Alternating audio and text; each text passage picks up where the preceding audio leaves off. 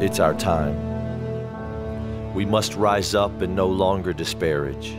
It's our time, church, to honor our heritage. We have a Savior.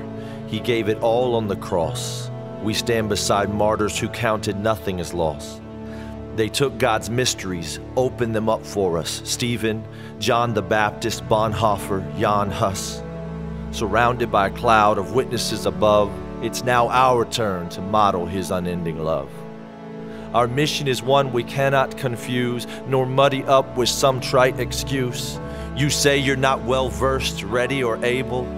I think Moses even tried to use that fable.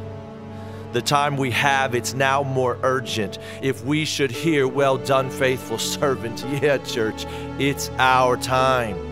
It's our time to confess the ways we're mangled, the sins and selfishness that have us entangled. Lust, greed, and pride, their path leads to the grave.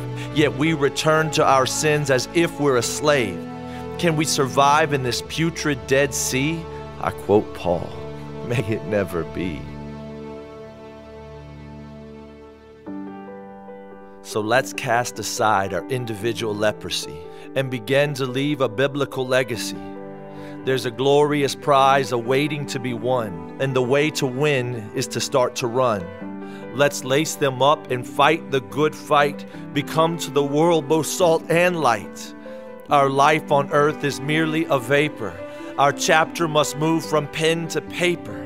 So church, let's get to writing because it's our time.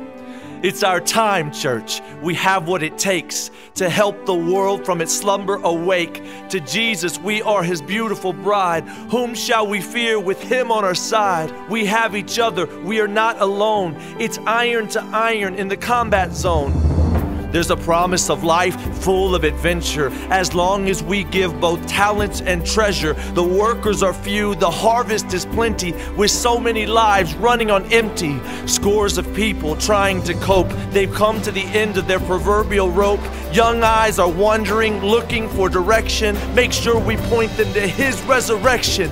The clock's ticking. We're on our dime. Hey, church, rise up! It's our time.